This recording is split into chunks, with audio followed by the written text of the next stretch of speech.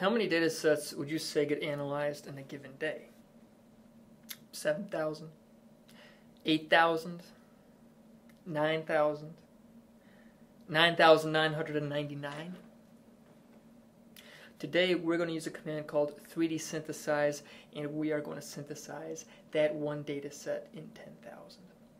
Now this is a necessary step to do before we do any sort of functional connectivity, because it's good to create a fitted time series using 3dSynthesize and then subtract out all the stuff that we don't want from our fitted time series containing the actual regressors of interest. So here you might need to rerun 3D deconvolve. Again, we're working with AFNI data 6, and what 3dSynthesize needs is a command, an option called cbucket in the 3D deconvolve stream. So I've just altered it slightly. This new data set is going to be called cstats.subject. It's only going to contain the coefficients. Okay, so I've already run this. Just rerun it, add this simple option, and call that output data set whatever you want. But once that's done, we're going to type 3dSynthesize prefix effects no interest, and we need to give it the X matrix that we have from our 3D deconvolve command. We also need the cbucket, which is that coefficient data set. I call that cstats.ft.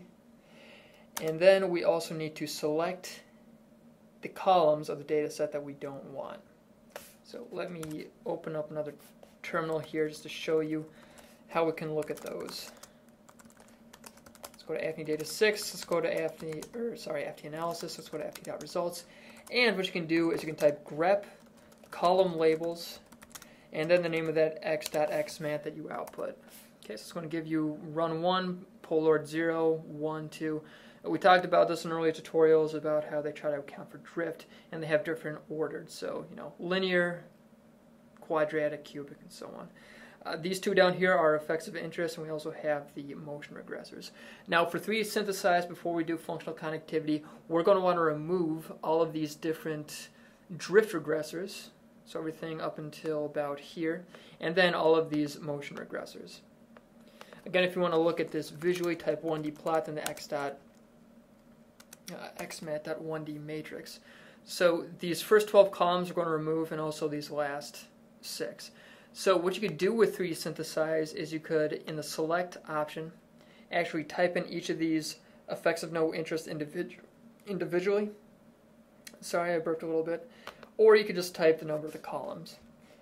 Alright, so I'm going to be typing select, and here you could actually just create a variable, then insert that.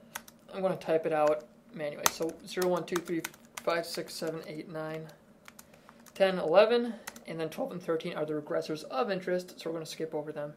And then 14, 15, 16, 17, 18, and 19. Let that run, and now we're going to get an output data set, which is a fitted time series of just those regressors or effects of no interest. We're going to then use 3D Calc to subtract those from our fitted time series with the regressors of interest. So that's 3dSynthesize. Those are really all the commands you'll ever use, and you can use it to select different columns, play around with it, see what the output looks like, and also if you want to, and you remember from previous tutorials, you can overlay that fitted time series onto another time series graph to see how well it lines up.